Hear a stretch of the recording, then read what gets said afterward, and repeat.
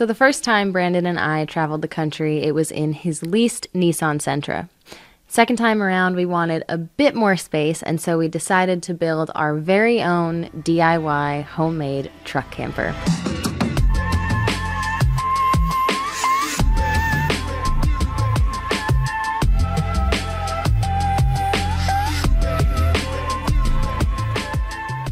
I distinctly remember sitting in the bed with Brandon after we came up with the idea to build a truck camper, having no idea where to start. We had no clue what we wanted it to look like. We didn't even know the first piece to cut and place. But we decided to just give it a shot and go piece by piece anyway. And so one night we went to Lowe's and we bought up some 2x4s, 2x6s, whatever we thought we might need, sketched a very, very rough plan on a sheet of paper in the studio and got started.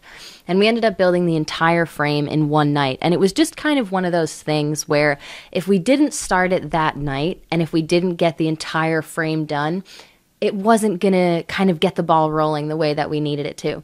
Now, I forgot to mention that we started this on May 20th, I want to say, and we were leaving on June 10th because June 10th was the day that we left on our first cross-country road trip, and so it kind of had meaning to us, and so we wanted to leave on June 10th again this next time around and kind of make it a bit of a tradition. So we had a bit of a realization. We were so caught up with orders and building tables that we didn't realize how quickly the month of May was going by. And around May 20th, we had this realization where we were like, wow, we have 20 days to conceptualize and build an entire truck camper and prep for another road trip. So we built the entire frame in one night, piece by piece. We would just kind of build a section and then walk it out down the hallway, outside to the truck, dry fit it, make sure it fit, and kind of conceptualize the shape as we went, where we wanted the windows to go, what the door was going to look like. And by the end of the night, I think it was probably well into the early morning at that point, maybe 2 or 3 a.m., we took the entire frame, put it on dollies, wheeled it down the hallway as far as we could go, but it was too tall to fit through the doorway. So now Brandon and I are on either side, just like shimmying it to the door that leads outside, propped it up onto the tailgate, and we got it up onto the back of the truck bed. And once we saw that for the first time, that was when it really started to feel real because we had a skeleton now. We saw the shape of it, and we were really able to kind of start envisioning what it was going to look like. So there was a lot to learn throughout this process. There was a lot of trial and error, and even looking back, there were a lot of things that we would do differently if we were to do it again. But we did what we could with what we knew. We used 1/2-inch plywood for the inside. We did kind of like exposed beams on the inside, just stained 2x4s because we thought it looked really cool. We added some really fun trim detail, which was a lot of fun for me. Couple that looked like mountains. We did little 45s around the windows and the doorway, so that was really fun. And then for the outside is probably it was one of the most difficult parts to tackle and one of the funniest topics to revisit anytime I think about building this truck camper. We initially wanted to go for like that old school camper corrugated metal type of vibe, but no Home Depot, no Lowe's, nowhere near us had that available. This was also in 2021, like April, May, I guess May of 2021. And so COVID was still, you were kind of still feeling the effects of that. Order times and turnaround times for things like that, if you were to order them custom, were way too long for the time frame that we had. And so we were really limited to what was available to us. And so instead, they had this sort of like plastic fiber, I think maybe PVC type of corrugated siding. I think people use it for like the roofs of greenhouses and things like that, but we figured, you know what? Okay, this is close enough. We can probably make it work. So we bought up a ton of sheets of that, thinking that this was going to be the exterior of our camper and that it was going to look sick. Now, we bought white because they had clear, just like completely transparent, white, and I think black. And we didn't want to go with black, and we figured we could do white and then we could paint it to give it like that vintage look that we were going for. So we covered the entire camper in this siding. And once we got to the trim, we had no idea how to trim it out because the divots were pretty deep in this, probably at least an inch deep. So all of the corners we had to try to fill with something. We tried to stuff it with like cut up pool noodles. We had like this kind of malleable metal trim that we were putting along the corners because that was the only thing that we could find. And we were just about done. I mean, we had the roof done, the sides done, all of like the front angles. And Brandon and I kind of looked at each other as we were like stuffing pool noodles in the corners, just like, how do you feel about this? And neither of us liked it. And I think we both kind of envisioned being on the road and just having to stare at this thing every single day in all of these beautiful places. And one, I don't think it was very practical. I don't think it would have held up well. But two, it was just visually an eyesore. And so we both made the decision to just accept the fact that we were going to trash all of this. We spent a lot of time on it, and that time has come and gone, but it's okay because it'll be worth it in the end. And we just decided to completely rip it all off and start over. And that was a difficult decision to make, but I think Brandon and I being on the same page and kind of agreeing to just laugh about it was the absolute best thing that we could have done. And there's a clip that I'm going to put in this video that I feel like absolutely perfectly describes that moment. What are you doing? Taking out this fucking garbage that we put on here for some reason. Oh, same pieces. So once we decided to trash that siding, we realized, listen, we're woodworkers. We might as well stick to what we know. So we had a bunch of 2x6s, or actually 2x8s, I think they were, that we might have cut down to like 7 inches wide, laying around on our wood rack. And these were kind of like recycled. They had been used on a project earlier, and we just kind of had them sitting there for a rainy day. Today was that rainy day. So we decided to try to save on costs since we already bought up enough siding to cover the entire camper. We didn't want to do it a second time. And so we proceeded to cut down these 2x6s or 2x8s, 2x7s, I guess at that point, down to about 1/4 inch thick and to use that as siding. Because like we know what we're doing. We're going to work with wood. Now, the really difficult part about this was that our table saw only cuts to 3 1/4 inches. That's the maximum height of our blade. So we had to cut each piece down to 6 inches, or I guess 6.5, run it through once, flip it over, run it through a second time so that we could get the 1/4 inch kind of like full width of the piece.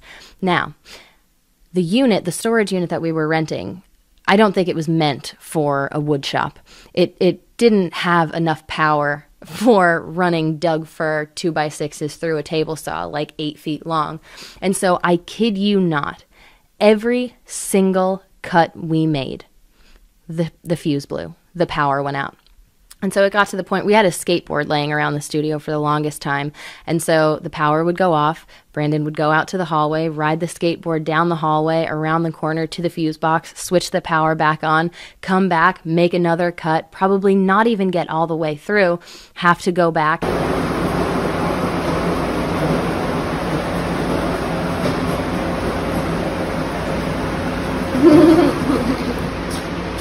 And at this point, we had been up for like 20 hours. You know, we were pulling all-nighters, or at least kind of like 20-hour days pretty consistently during this time because we just had such a tight time frame that we were trying to work within.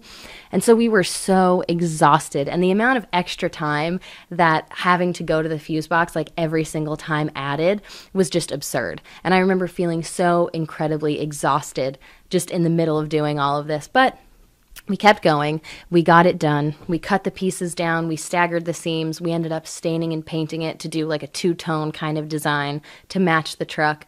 And at the end of it, after trimming it all out, we were absolutely thrilled with the way that it came out. And we felt like it was really representative of who we are and kind of where we were at that time in our lives. So that was kind of like the first escapade in terms of the truck camper. The next thing I would say that I really kind of think of was once we finished the siding, we were just kind of like trimming it out and filling some of the corners, just like finishing the exterior. We weren't quite done, but we were getting there. And it was about 7 o'clock in the morning, and this guy who worked in the warehouse alongside of us, he had a furniture business.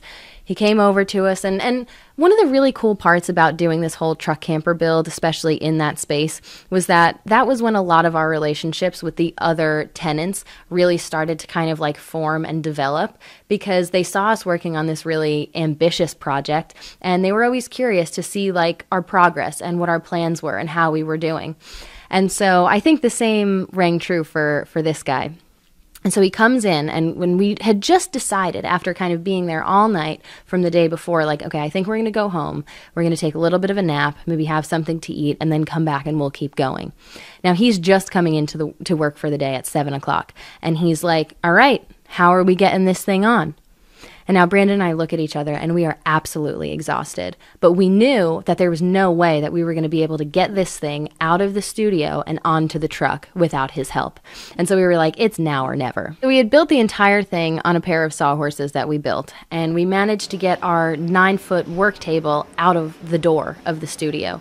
We then transferred it from the sawhorses to the work table, and I kid you not, there was maybe a foot of clearance between the width of the truck camper and the width of the hallway. And so we roll this thing down the hallway, around the corner, and outside. Now Brandon backs the truck up, and we are ready to go. Now the only question that was left was, how were we going to actually lift it into the truck bed? Luckily for us, our neighbor at the studio, John, who had been warehousing furniture for 25 years at that point, he had a forklift, and he knew how to use it. Do me a favor, I'm trying to load a camper onto the back of the pickup.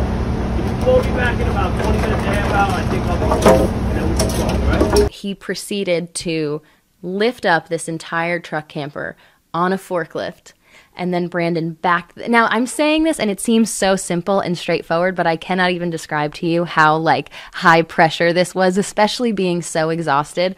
Brandon backs the truck up, and this thing fit perfectly, not even with an inch to spare. I don't know why we didn't give ourselves just a little bit more clearance, but then it was in, and it was in and looked amazing, and we were finally getting closer to actually being done. The only downside of this was that now any of the other work that we had to do it outside, which brings me to this next part of the story. So once the siding was on, we still had to add a little bit of detail. I wanted to paint some trees along the side. We threw the Path logo up on there, and we also had to seal it because it was all wood. So after the truck camper is on there, we show back up to the studio and we start doing all the detail work. For whatever reason, it was June, I decided to wear a long sleeve black shirt, and I got super hot right away, so I decided to take my shirt off, and I was wearing nothing but a sports bra. That was mistake number one. I proceed to stay outside all day. I'm up and down on a ladder on all sides of the camper, just painting my little trees, channeling my inner Bob Ross. We go inside at the end of the day. And it always happens like this, even like when you're at the beach, you don't realize the sunburn that you got until you're like in the bathroom after you've gotten home. And I just like looked at myself in the mirror, and Brandon saw, and he was like, oh my God.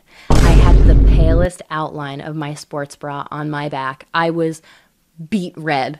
It was awful. And so I had that tan line for the entire road trip. There are like photos of me in like a dress or a tank top or whatever, and you just see like the outline of this sports bra. It was so painful and awful.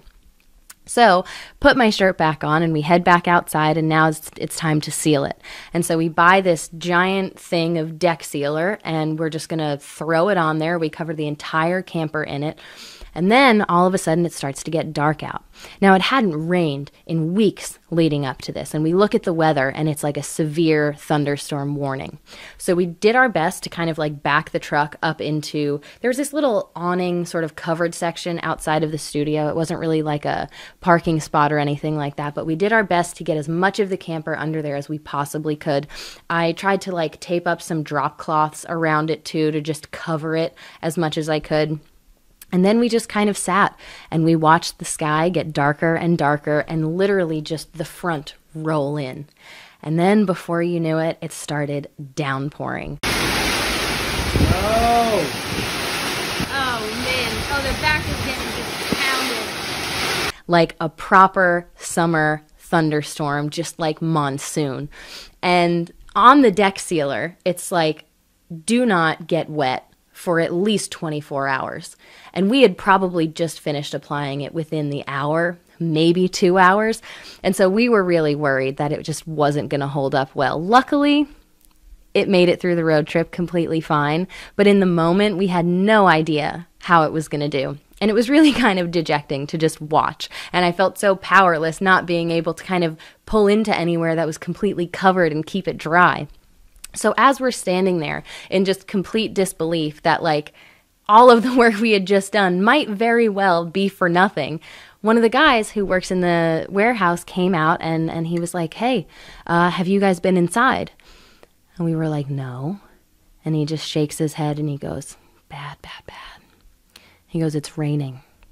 Now, the building had flooded before when it rained, but it was always on the ground. The toilets would flood, the bathrooms would flood, things would overflow, and so the floor would be wet. That was one thing. We had kind of been used to that. We come inside this time, and one of the pipes that was running along the ceiling had burst. And so now it was quite literally raining down inside.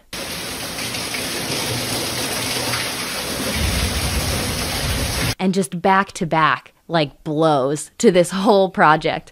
And so now this day, we were supposed to seal the outside of the camper, and then when we came back inside, we were going to build the interior, which we were keeping super simple. It was just plywood, 2 like storage cabinets on either side, and then a piece of plywood that slid in the middle to make it into a bed.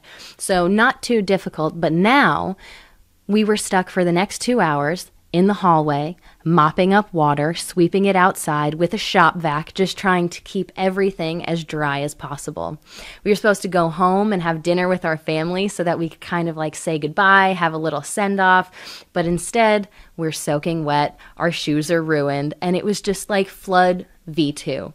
So it was an exhausting day. We did manage to get the inside done after a few modifications that I think we overlooked because we were just so mentally burnt out at that point. We worked up until the last possible minute. We finished up working at 4 a.m. the night before.